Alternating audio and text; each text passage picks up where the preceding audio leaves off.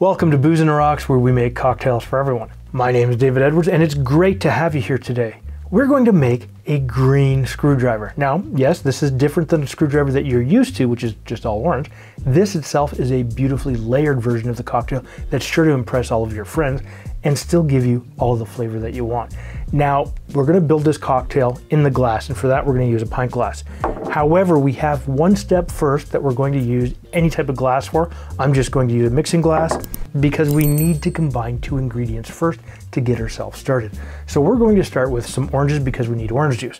And what we'll do is we will cut this in half and measure out 2 ounces or 60 milliliters and pour it into the glass.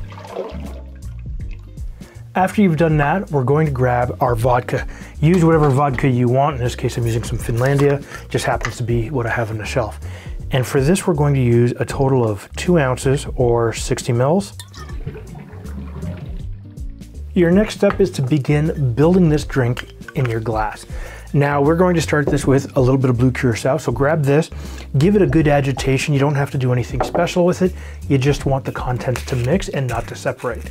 So grab yourself your jigger and then grab yourself your glass of choice. As I said, I'm using a pint glass, and we are going to start this with 1 ounce or 30 milliliters of Blue Curacao. Now our next step is to add ice to the glass. Now there's a couple of different ways you can do it, and that is all based on specifically what type of ice you're using. So if you're using a pebbled ice that has a bit more space between it when you pour it in, the Blue Curacao will flow its way down there easily.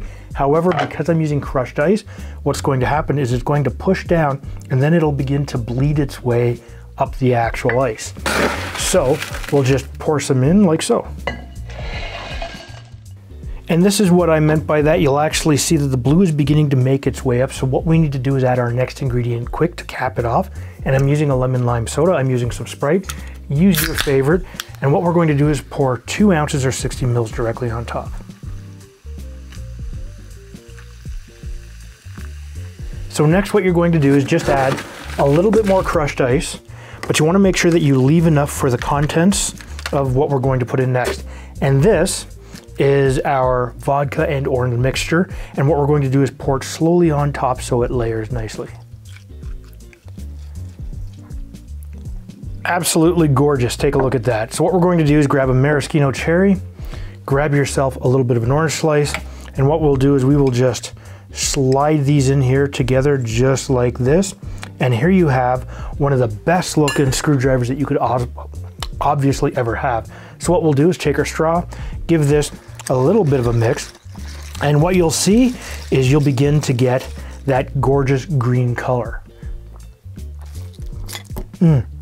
Absolutely fantastic. You get the orange from the Blue Curacao, a little bit of ice on your table because I've overfilled my glass. And you know what, if you like this style of cocktail, take a look right up here.